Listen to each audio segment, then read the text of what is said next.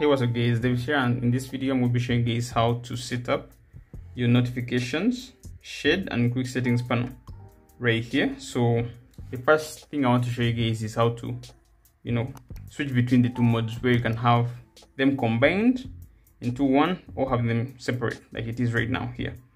So the first mode, you can have them separate like you see this. So once you have gotten One UI 7, by default it's going to be separate, similar to what you have on iPhones. So you have your notification shade separate, pull from the right, and then from the left you get your quick settings. So how do you combine them? You're just going to go to this pencil icon right here, and then tap on panel settings, and from there you can choose to have them separate or together. So when you tap on together, that's going to take you back to One UI 6 configuration. So you can see here, when you pull down from whichever side, you're going to have them, you're going to have the notification shade and your quick settings all together combined. So you can just pull down further to get your quick settings. You don't have to pull from separate sides like it was initially, right? So that's how you combine them. And if you want to separate them again, you just go back to your settings right here, panel settings, and then go to separate, just like that.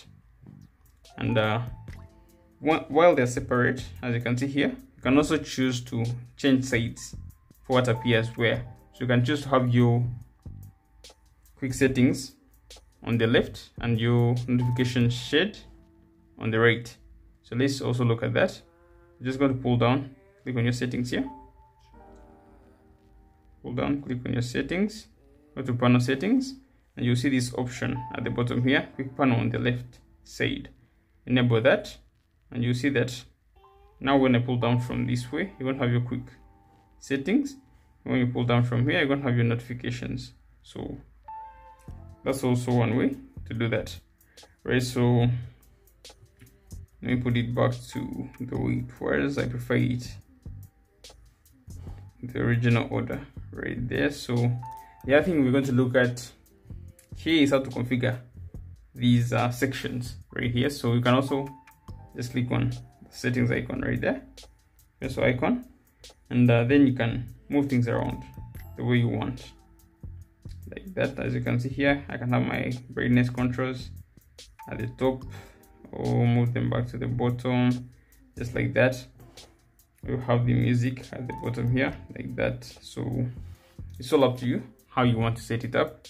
So it's now more configurable right here. So you can also edit just like you would in Android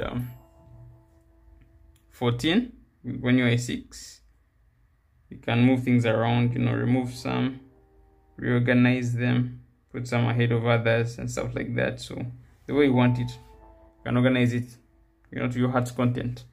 And you can also add some features, you just drag and drop as per usual, or you can just remove. So that's all the settings.